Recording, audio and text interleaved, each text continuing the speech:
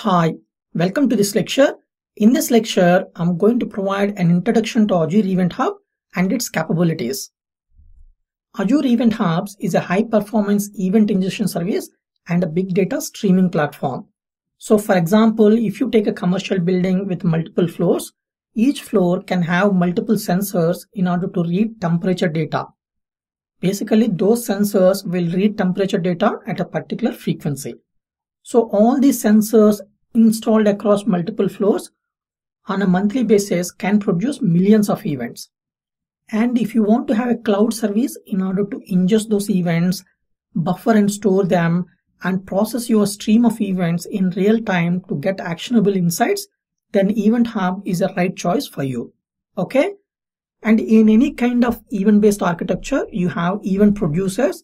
The event producers can be sensors, like I said earlier, and they can be other Azure services also. So for example, from sensors, you might send the events initially to IoT Event Hub, and within IoT Event Hub, you can configure message routing in such a way certain type of events can be routed to certain event hubs. Okay, and also you can have stream analytics. Basically, for stream analytics, Event Hub can be a source or Event Hub can be a destination. Regarding IoT Hub and Stream Analytics, I'm going to explain them in a bit more detail in the subsequent labs and lectures. Okay, and all these event producers can send events to Event Hub using HTTP and AMQP. Okay, using those two protocols, event producers can ingest the data into Event Hub. And within Event Hub, you can have multiple partitions. Multiple partitions enable you to parallelly process the events by different applications. Okay, and also you can use partitions in order to segregate the data. So for example, you can configure in such a way all the temperature readings will be stored in one partition, all the vending machine sensor readings will be stored in partition 2, all the coffee machine sensor readings will be stored in partition 3. So that way also you can configure. And in the end, all these events need to be processed. Those processing applications generally called as event receivers. And for these event receivers, you can create different consumer groups within Event Hub. Each consumer group generally represents one application. You can have 5 concurrent reading applications within consumer group, but it is generally recommended to have only one application reading from the consumer group point of view. And each consumer group can access multiple partitions and read the events at a different frequency. Okay, I know you might getting confused. So let me take you through these key components of Event Hubs in a bit more detail. First is event producers. Any entity that sends data to an Event Hub is event producer and also called as event publishers.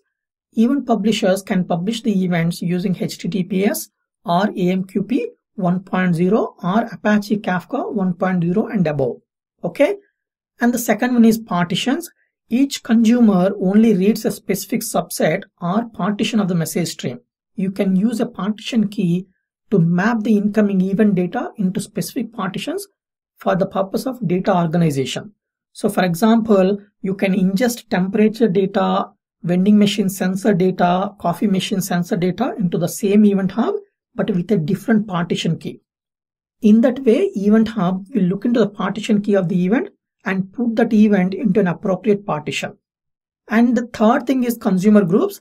It is basically a view of entire Event Hub. Consumer groups enable consuming application to each have a separate view of the event stream.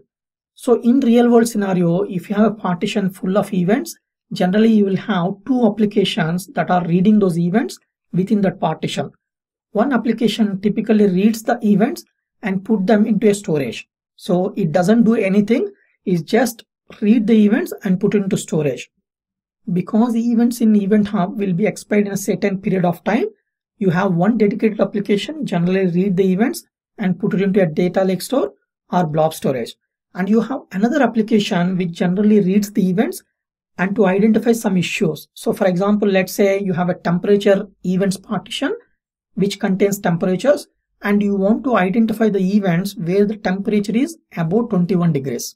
For that, you have a dedicated application to analyze the events and identify those events with greater than 21 degrees. So you have 2 applications, right? One to archive, one to analyze. Both of them can read the same partition, but with a different offset key. An offset is basically a position of the event within the partition.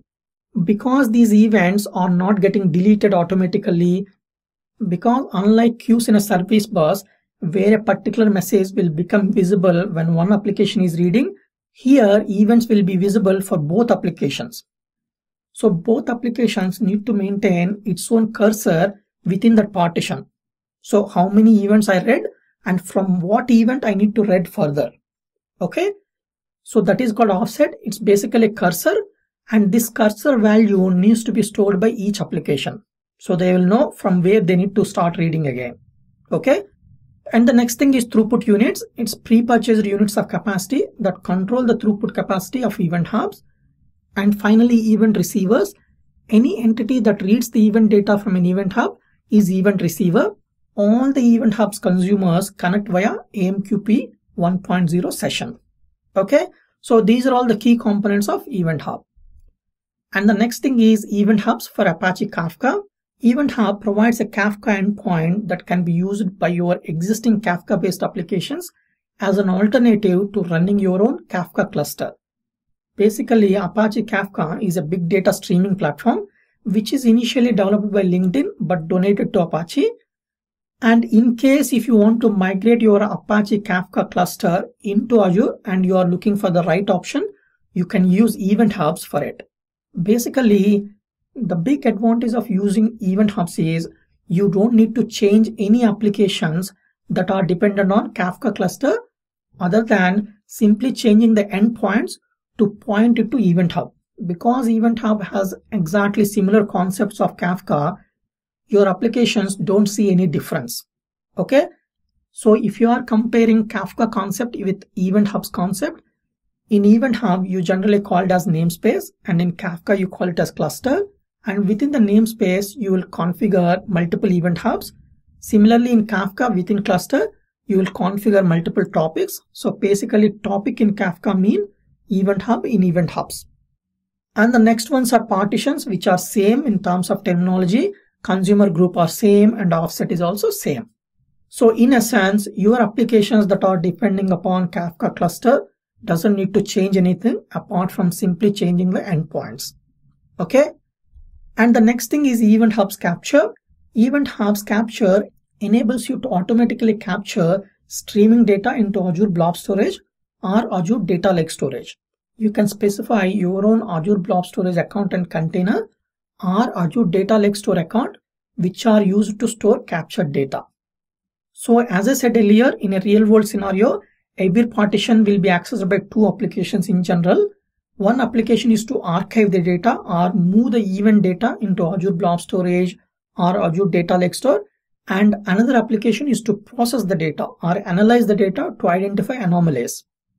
Okay, so what Event Hub Capture do is, instead of you developing an application and also configure a consumer group in order to read the events from the partition and archive them into blob storage or data lake storage for further analysis, instead of you doing all those stuff, Event Hub Capture will automatically do that for you.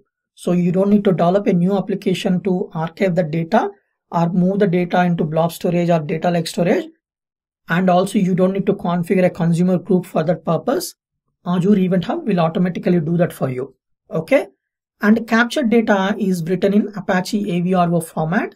It's a compact, fast binary format that provides rich data structures with inline schema. This format is widely used. It is used in Hadoop ecosystem, Stream Analytics, Azure Data Factory, etc. Okay. So basically using this capability, you can automatically move the streaming data into Azure Blob Storage or Data Lake Storage.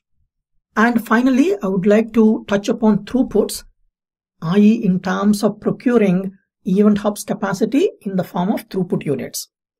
Throughput capacity of Event Hubs is controlled by throughput units. A single throughput unit includes, in terms of ingress, up to 1 MB per second or 1000 events per second, whichever comes first, and in terms of egress, up to 2 MB per second or 4096 events per second.